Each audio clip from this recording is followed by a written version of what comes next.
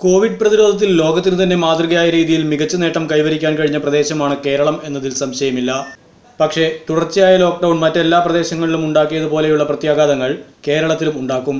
അതിനെ നേരിടണമെങ്കിൽ ഭരണ സംവിധാനങ്ങളൊന്നാകെ കൃത്യമായ ആസൂത്രണത്തോടെ ഇടപെടുകയും താങ്ങി നിർത്തേണ്ട മേഖലകളെ സാമ്പത്തികമായി താങ്ങി നിർത്തുകയും വേണം. ലോക്ക്ഡൌൺ മൂലം ഏറ്റവും വലിയ പ്രതിസന്ധിയിലകപ്പെട്ട മേഖല വ്യാപാര മേഖല തന്നെയാണ്.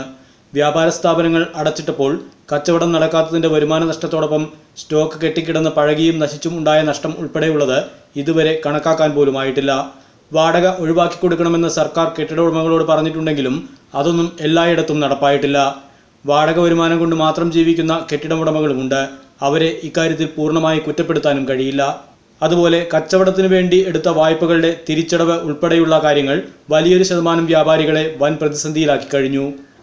ലോക്ക്ഡൌൺ വരുത്തിയ നഷ്ടവും പ്രതിസന്ധിയും കാരണം കേരളത്തിൽ 3 ലക്ഷം വ്യാപാരികൾക്ക് കട പൂട്ടേണ്ടി വരുമെന്നാണ് കേരള വ്യാപാരി വ്യവസായി ഏകോപന സമിതിയുടെ കണക്ക്. രാജ്യത്താകമാനമുള്ള 7 കോടി ചില്ലറ വ്യാപാരികളിലൂടെ ദിവസേന 15,000 കോടി രൂപയുടെ വ്യാപാരമാണ് നടന്നിരുന്നത്. ലോക്ക്ഡൌണിനെ തുടർന്ന് ഇത് നിലച്ചു. ഇതിലൂടെ 6.3 ലക്ഷം കോടി രൂപയുടെ നഷ്ടമുണ്ടായി. 1.5 കോടി ചെറുകിട വ്യാപാരികൾ സമീപഭാവിയിൽ കച്ചവടം നിർത്തേണ്ടി വരും.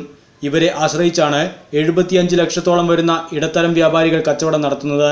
ചരക്കെടുക്കാൻ ചെറുകിടക്കാരില്ലാതാവുന്നതോടെ ഈ ഇടത്തരക്കാർ മേഖലയിൽ നിന്ന് വിടവാങ്ങാൻ നിർബന്ധിതരാവും. അങ്ങനെ രാജ്യത്താകെ 2.25 കോടി വ്യാപാരികൾക്ക് കച്ചവടം അവസാനിപ്പിക്കേണ്ടി വരും. ഈ വിലയിരുത്തലിൻ്റെ അടിസ്ഥാനത്തിൽ കേരളത്തിൽ 3 ലക്ഷത്തോളം വ്യാപാരികൾ സമാന സ്ഥിതി നേരിടേണ്ടി വരുമെന്ന് സമിതി പറയുന്നു.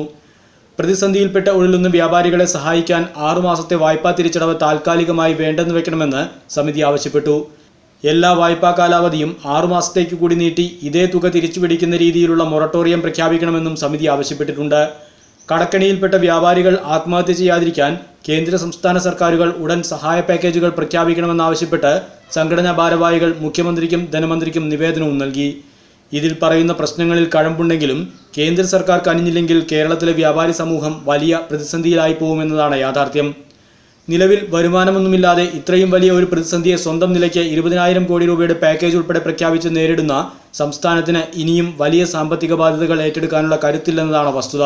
മാത്രമല്ല വ്യാപാര മേഖലയിൽ നിന്ന് പൊതുസമൂഹത്തിനുണ്ടാവുന്ന നേട്ടം മൊത്തം കേന്ദ്ര സർക്കാർ കൈയടക്കി വച്ചിരിക്കുകയാണ്. GST നടപ്പാക്കിയതിനു ശേഷം വിൽപ്പന മേഖലയിൽ നിന്നുള്ള നികുതി പൂർണ്ണമായും പോകുന്നത് കേന്ദ്ര സർക്കാരിലേക്കാണ്. ഇതിൽ നിന്ന് സംസ്ഥാനത്തിന് നിയമപരമായി നൽകേണ്ട വിഹിതം നൽകാൻ കേന്ദ്ര സർക്കാർ തയ്യാറാവുന്നുമില്ല. കേരളത്തിന് 5,000 കോടിയിലധികം GST വിഹിതം കുടിശ്ശികയാണ്. അതുപോലെ തന്നെ വ്യാപാരികളെ സംബന്ധിച്ച് ഏറ്റവും വലിയ പ്രതിസന്ധിയായ വായ്പകളുടെ കാര്യത്തിൽ തീരുമാനമെടുക്കേണ്ടതും കേന്ദ്ര സർക്കാരാണ്. കേന്ദ്ര സർക്കാർ നിർദ്ദേശപ്രകാരം റിസർവ് ബാങ്കാണ് അത്തരം കാര്യങ്ങൾ നടപ്പാക്കേണ്ടത്. നിലവിൽ വായ്പകൾക്ക് 3 മാസത്തെ മൊറട്ടോറിയം ഉണ്ടെങ്കിലും അത് കഴിയുമ്പോൾ ആ കാലതാമസത്തിൻ്റെ കൂടി പലിശ വായ്പ എടുത്തവർ അടച്ചു തീർക്കണം. ഇക്കാര്യത്തിലൊക്കെ അനുകൂലമായ തീരുമാനങ്ങൾ കേന്ദ്ര സർക്കാരിൻ്റെ ഭാഗത്തു നിന്ന് ഉണ്ടായില്ലെങ്കിൽ കേരളത്തിൽ 3 ലക്ഷത്തോളം വ്യാപാരികളും അവരുടെ കുടുംബങ്ങളുമാണ് കടുത്ത പ്രതിസന്ധിയിലാവാൻ പോകുന്നത്. News desk clear site media.